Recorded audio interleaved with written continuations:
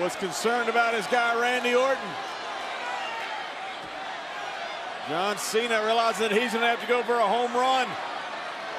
And he put down the 12-time world champion Randy Orton for the 3 count. And he's ascending the turnbuckles, but Randy Orton jumps up to his feet. Uh-oh. Oh, from the top turnbuckle! Big DDT! And now, Orton grabbing the top rope, blocking the A attempt. Oh! And Orton got driven into the referee. Drop toe by Cena. And he's looking for the STF. He has it snatched in. And Orton's tapping.